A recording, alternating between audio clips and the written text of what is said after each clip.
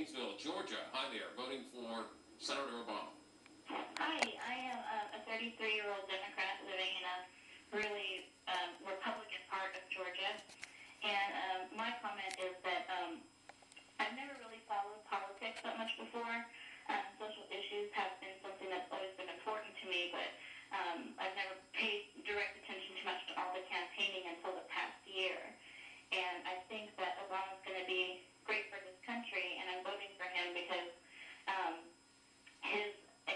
the whole change we need thing is more than just a campaign slogan. I myself have felt the change over the past several months following this election, watching the debate, watching you guys on C-SPAN pretty religiously. I think he really connects with the middle class. How long ago did you make your decision? Was it a hard one to come to? I made it actually in early September. I had been leaning towards Obama, but I still wasn't sure because I really wanted to know more about all the candidates and stuff involved.